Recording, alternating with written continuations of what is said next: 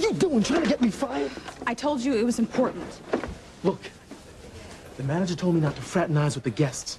Now, where the hell do you get off putting my job on the line like that? You know, you are one crazy chick, you know that? I'm sorry. I don't want to get you fired, but you would not stop the music and my friend was in danger. Oh, yeah, right, your friend. It's true. You know what? You just try to protect yourself. My music makes you feel something. Something that scares you big time. I don't care what you think, Chad. I got what I set out to do. What did you want to tell me before the music stopped?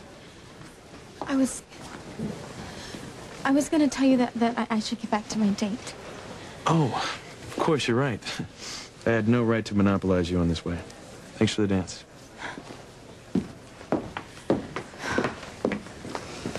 Hey, how are you doing? Fine, but if the music hadn't have stopped when it did, I was almost about to tell Ethan exactly how I feel about him. I know. I could see what was happening. That's why I pulled the plug on the music. Thank you, Whitney. So what happened? Did Loverboy dump you? What? And you girls think we're stupid, don't you? And we know you have the hots for those two guys. Mark, you've been drinking. You guys are, like, totally wasted. Yeah? Yeah, well, I think it's time we had it out with those two bozos for coming on to our dates. I'm with you. Let's take him.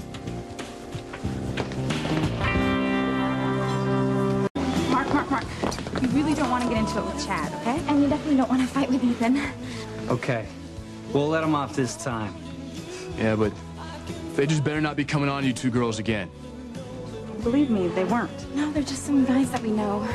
Hey, what do you think we are, stupid? No, we just think you're jerks. Those guys are in no condition to drive. Yeah, we need to do something, Ethan. Yeah, they look pretty wasted. Hey, hang on a second. All right, boys. Time to, pour y'all into a cab. Oh, a cab? If we have a car. You guys are in no condition to drive these girls home. Y'all are way too wasted to be driving anywhere. You know what? That's just an excuse so you can be with my date. You know, she'd rather be with you. Come on, Cinderella. Your pumpkin has arrived. Come on. Hey, don't you know how stupid it is to drink and drive? Yeah, it's very uncool, right? I'll find these gentlemen a cab. Thanks, Chad. No.